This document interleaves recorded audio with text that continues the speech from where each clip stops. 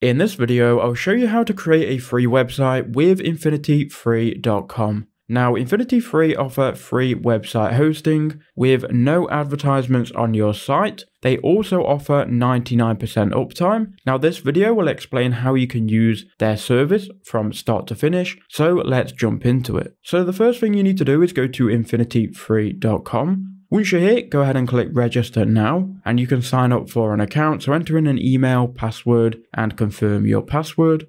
So once you've created your account and you've registered and confirmed your email, you'll then be taken to the account section. From here, you can go ahead and create a hosting account. So click create account, and you can go ahead and then choose your hosting plan, which in our case is going to be the free one. So if you go ahead and select create now, you can then create a domain. So go ahead and type in your domain. Now, if you want to add a custom domain, you can do so with the name servers.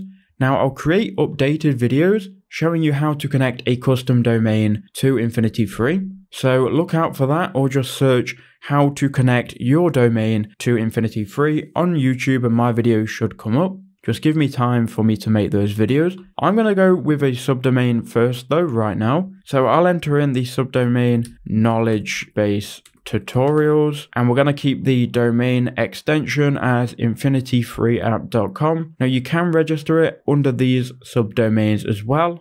We're going to go with the InfinityFree domain for this example.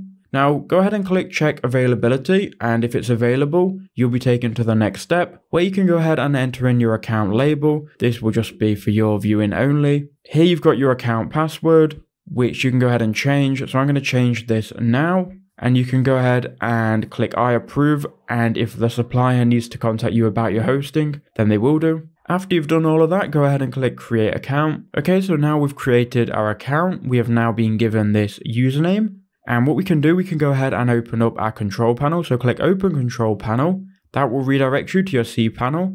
Now it might take a while for all of this to actually work, so just give it a couple of minutes if it's not working right away. First, you need to then approve these terms. The panel will now load, and here we are. Now what we can do is we can go ahead and build a website with site.pro, or we can go ahead and install WordPress. Now to install WordPress, what you need to do is go to your cPanel. From here, scroll all the way to the bottom, go to software and go to this app installer. Once you're inside of this app installer, you can then go ahead and install WordPress. So click install, and then you can go ahead and choose your installation URL, click quick install, then go ahead and scroll all the way down. You can enter in your admin account username and a password. I would recommend you do this because this is how you will log in to your WordPress account. Then go and click install, and it should then install WordPress right away. Now you may have to wait a while for it to install. It could take 3 to 4 minutes, but be patient and it will install it.